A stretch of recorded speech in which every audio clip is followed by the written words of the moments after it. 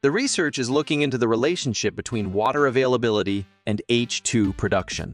UK Water Industry Research (UKWIR) has launched a new project working group to examine the connection between the production of hydrogen fuel and emerging technologies, water availability, and the role water utilities will play in the UK and Irish H2 value chain.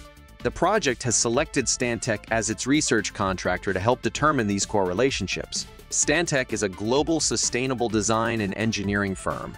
It has been chosen as the UKWIR Collaborative Projects Research Contract with support from Ikigai and heriot-watt university experts.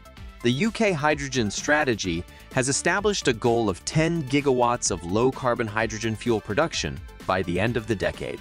This is meant to be a foundation step along the way to achieving a 2050 goal of net zero carbon emissions.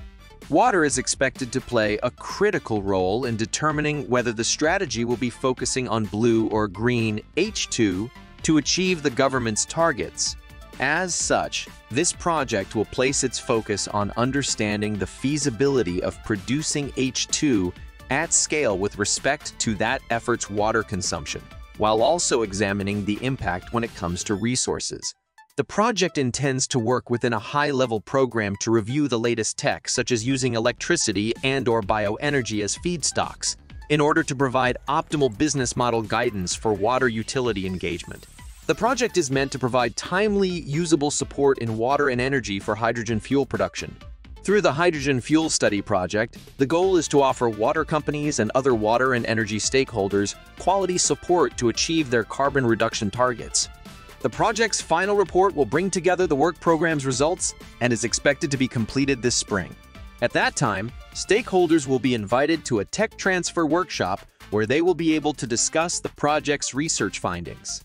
Hydrogen presents some exciting opportunities for the market and will likely be a critical element of Britain's low-carbon future, said Stantec project manager Drew Brown. However, we need the integration of this resource to be commercially feasible, and we must also better understand the available technology options and their impacts. I'm Jake Martin, and that's it for now. Oh, and don't forget to hit subscribe and grab our newly updated ebook. The link is in the description.